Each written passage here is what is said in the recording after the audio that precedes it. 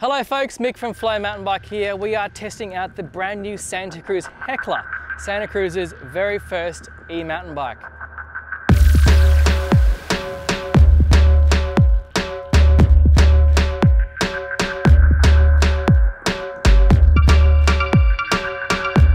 Big news because Santa Cruz is releasing its first ever e-mountain bike, which is a big deal for a brand that up until now has said that it wouldn't make an e-mountain bike.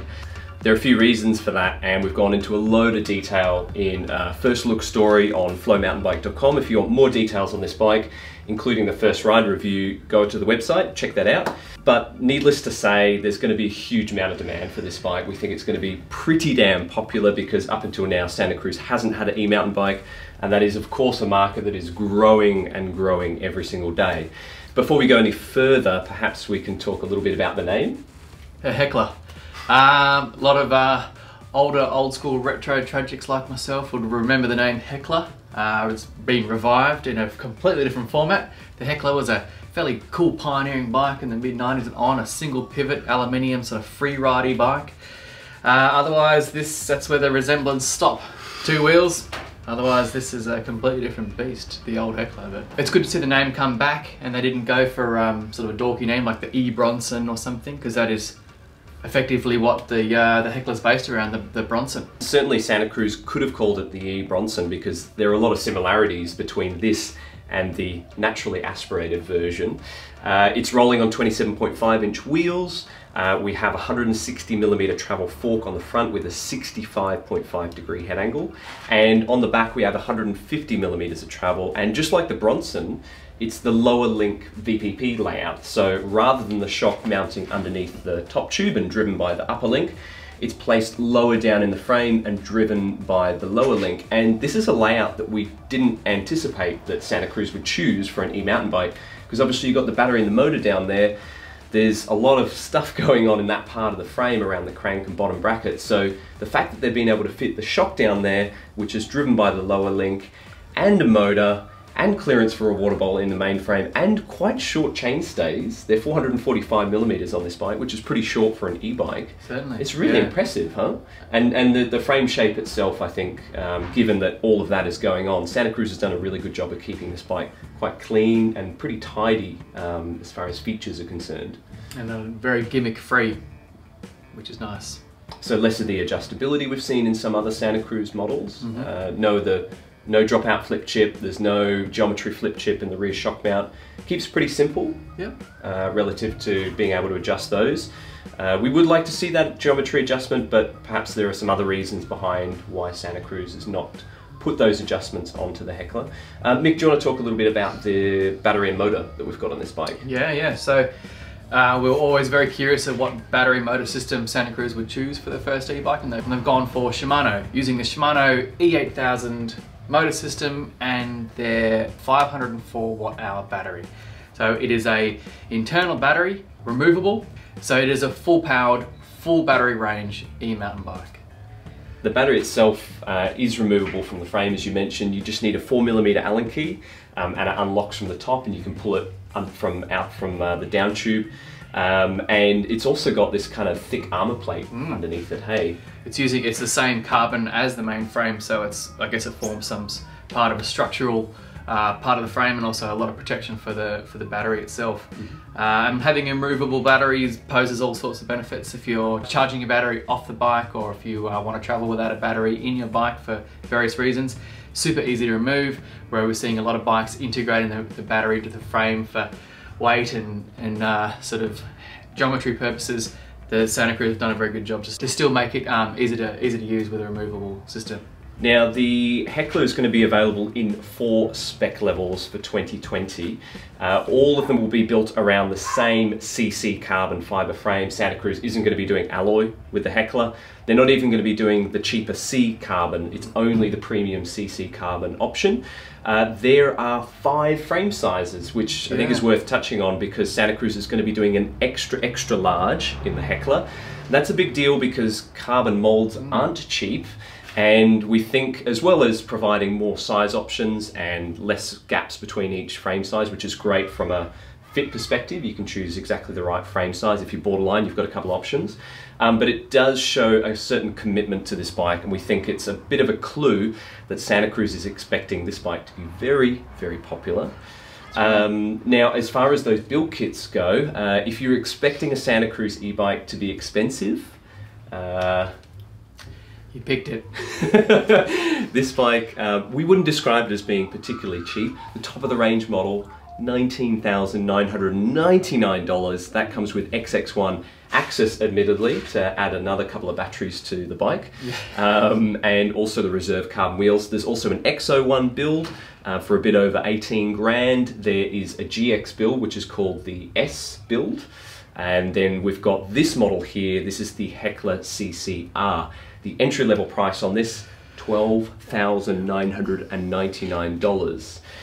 So Mick, perhaps we can talk about this bike here, which we've been riding for the past week. Yeah. This is the base model in a size large, and it tipped the scales at 21.54 kilos, which is very impressive for a model of this spec level, even though it is not cheap, and in a size large. So it is definitely throwing out a strong message that the frame is a very light frame on its own. So yeah, we've been using this one. It's been really good. It's got the RockShox Yari fork, RockShox Super Deluxe rear shock. The drivetrain is a SRAM NX with a single click shifter, the SRAM Guide RE brake, which have been fantastic, super powerful brake. We've got some WTB rims on SRAM hubs. All of the Heckler models are coming with exactly the same tyre. So that's the Maxxis Minion DHR2 with the Exo Plus casing, which is a fairly mid-weight sort of tyre. A lot of people might want to look at a heavier casing or a tubeless insert in the rear wheel if you're a heavy rider on rockier terrain. But yeah, it's been great for us. On the note of the tyres, these are 2.6 inches wide, but there is clearance in the back end of the Heckler to run up to a 2.8 inch, a genuine plus tyre, if you would like to. As far as the actual ride quality on this bike goes, how did it stand out to you? What did you like and what didn't you like about the way that the Heckler rides? I'm a massive fan of 27.5 inch bikes in general. I find them so much fun to ride, and the agility is unrivaled when you compare to 29. The Heckler built around smaller diameter 27.5 inch wheels and a fairly sort of compact chainstay length and fairly moderate numbers. The bike feels really agile and very maneuverable for an e-bike and a bike of 21.5 kilos. Like, it's instantly I was transferring from one side of the trail to the other and lifting over things, jumping over logs versus ploughing into them and holding on. It was a fun bike to ride, and promoted a bit more of a lively and fun, keep saying the word fun. Yeah, it was just a fun and light-hearted feeling bike compared to a lot of the trail bike 29ers coming out. So yeah, I mean, e-bikes, they have a lot of weight, and they get a lot of stability and momentum from the weight. So having a 275 wheel on an e-bike compared to a trail bike is not necessarily a bad thing. It's refreshing to find a 275 bike to ride, because I just really enjoy the feel of them. Yeah, because a lot of e-bikes are going for 29-inch wheels, and Santa Cruz did say that quite specifically, that because of that inbuilt stability, there's just more weight on this bike, so it does give it more stability on the descents anyway. They wanted to make sure it was still nimble and agile, which is why they went for those 27.5-inch wheels.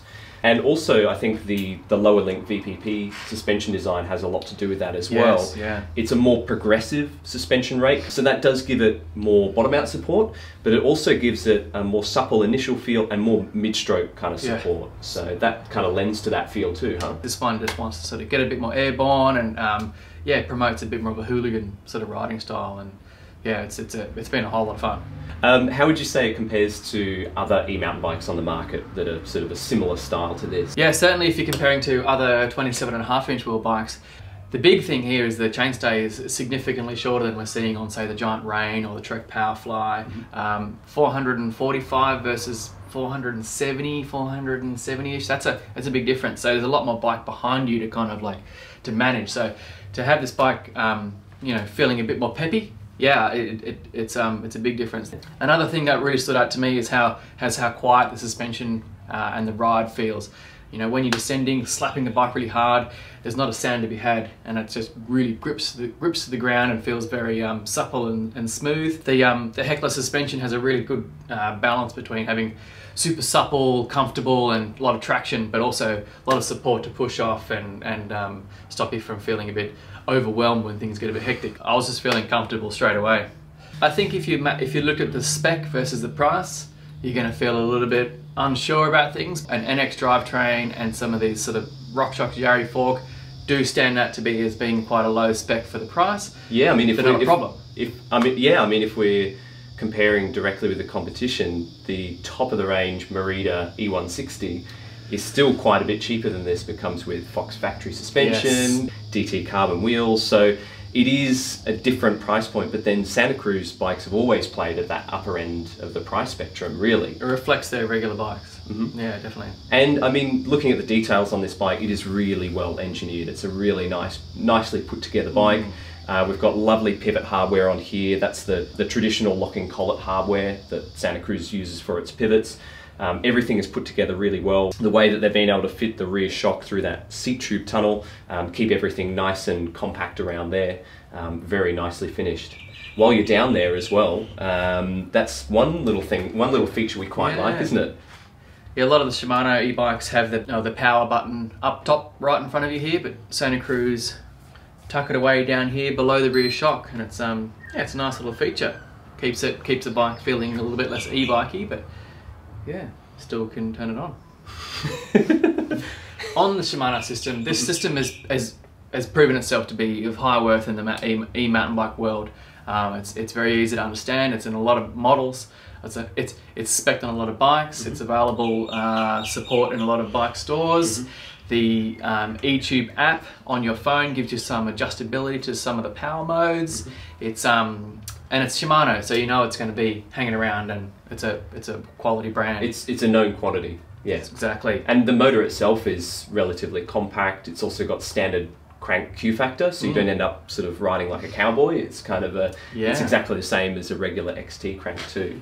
But as far as the performance on the trail relative to other motors on the market, yeah, it's a hotly contested segment at the moment. The steps, while it's on paper that's small, it's light, it's easy to understand and use. Yeah, it does lack a little bit of that sort of grunt when pushed hard, and at that high RPM when you're really spinning to get up a step up, you can feel the power sort of not keep up with your sort of power, and that's mainly in comparison with, say, the new generation Bosch, the Levo, the Specialized Levo with the Broza motor. The drive is super quiet and the engagement is quiet, but it does whir a little bit more than perhaps other Shimano motors.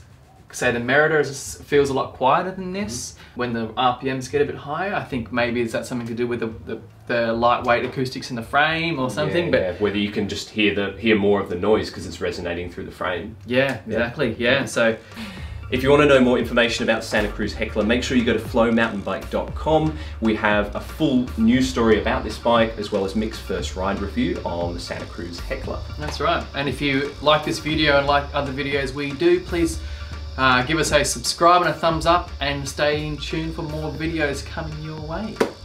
All right. Otherwise, that's it from us. Thank you, folks. Tooroo.